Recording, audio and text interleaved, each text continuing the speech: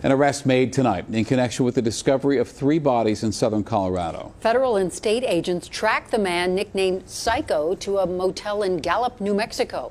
Denver 7's Lance Hernandez has more. No trespassing signs, graffiti, and piles of dirt mark the spot where authorities discovered some human remains last week. Air Tracker 7 flying over a second location yesterday where more remains were found a few days later.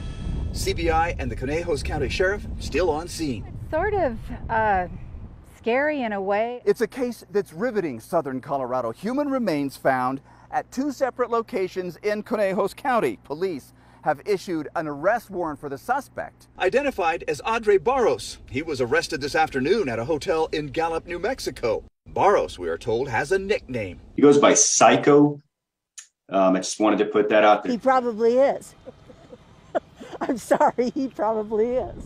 Many locals reacting to the discovery and wondering who the victims are. I hope that it's somebody that they have been looking for and give a little closure to some of the families that have been looking for people for a while. Authorities say it could take weeks, even months, to identify the victims. I think it has something to do with these missing people. Bissy Anderson says many people have been reported missing in the San Luis Valley. So many so that a Facebook page has been set up with photos. It's awful that it's come to that.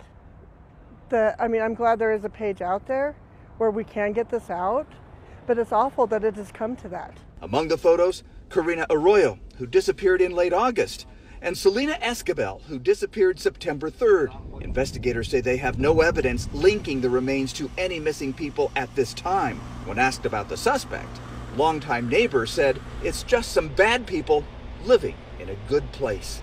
Lance Hernandez, Denver 7.